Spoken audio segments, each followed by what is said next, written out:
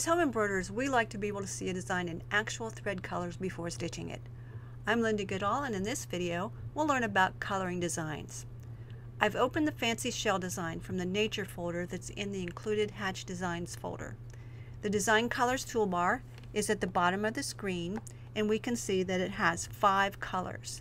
And we know that there are no unused colors because a used color has this little blue tag in the upper right-hand corner. To see where each color is used in a design, I'll click and hold on a color swatch. Now you want to make sure nothing else is selected, so I'll just click and hold and we can see where each color is used in the design. If I hover over a thread, you can see that this one is color number 1164 Madeira Classic 40. This one's 1065. So all of these colors are Madeira colors. Now the Design Colors toolbar only shows us the unique colors used in the design and not the order they're used.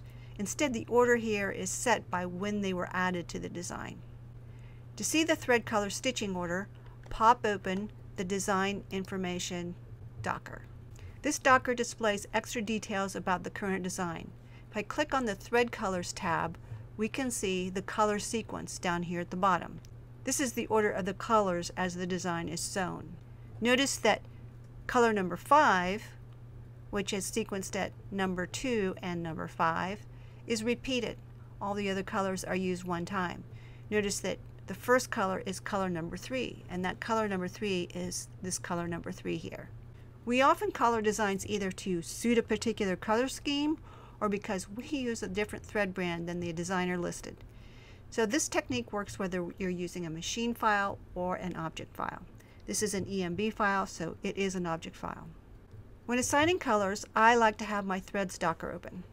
So we'll just click it here, and I also like to have it open all the way to see all the details.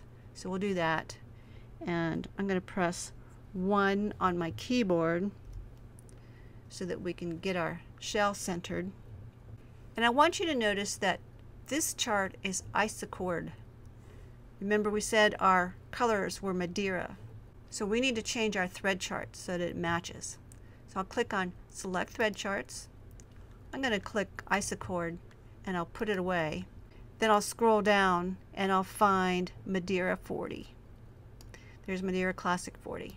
Select that and put it over there. We have a lot of thread charts in here to choose, so you should be able to find your thread brand in here. Now here's another cool thing. Let's suppose that you do use isochord, but you also use Madeira and maybe use Sulky. You could have all 3 of them added to this list, and that way when you map a new design, it's going to match it to the closest thread, and it might not all be one brand. So I'll click OK, and now my color list is Madeira. This way, if I add any new colors or I change any colors, it's still going to stick with Madeira thread. Let's change the color of the orange swatch on the Design Colors toolbar. So I'll select it, then I'll find a new color, and I'll just single click it. Notice that now we've changed that orange, both of them, to this blue color. But suppose that we only wanted to change this color, this first blue. We'll need to add a new color swatch to our list. So to add a new color swatch, I'll just double click on this light blue, and then to select it, I will click on the bucket tool, and I'm just going to pour it on that blue area.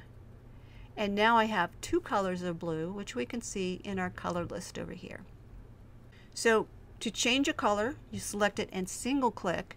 To add a new color, you select a color here and double click. Now we also have an eyedropper tool, and what the eyedropper tool does is it makes the current color, which is this swatch here, the active color.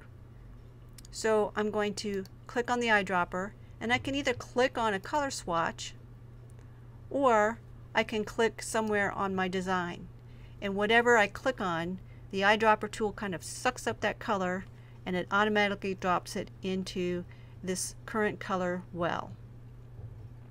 Now sometimes that's useful because sometimes you'll have a design where there might be 3 shades of tan and you're not sure which color is which, and you want to reuse a certain color, so you can go in here and suck up that color and then just hover over it and you'll see what thread color it is.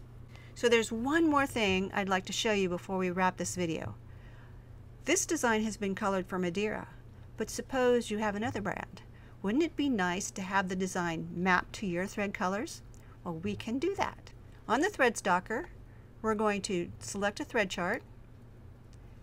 We'll get rid of Madeira, and we'll pick our other threads. So sometimes I use Hemingworth.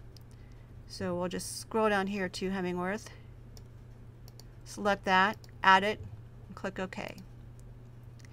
Now here's my Hemingworth color list, but down here these are still Madeira colors. So to get them to be Hemingworth, I'm going to click on this tool, Match All Design Colors.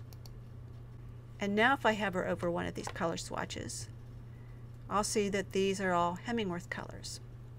Now keep in mind, how close that match will be will depend on the number of thread colors in the lines and what the range is. Because some thread lines are more limited in colors, and there's no master system for having exact colors line to line to line. So this design, it probably won't be a big deal. But if you have a design where tight blends are important, you might have to do some tweaking to get a good result. There's still more tools for working with colors. For example, suppose we duplicate the seashell and now we have multiple colors. Well, we have an option for optimizing colors, and we have another video on that. So see the video called Optimize Colors for ways you can work with that situation.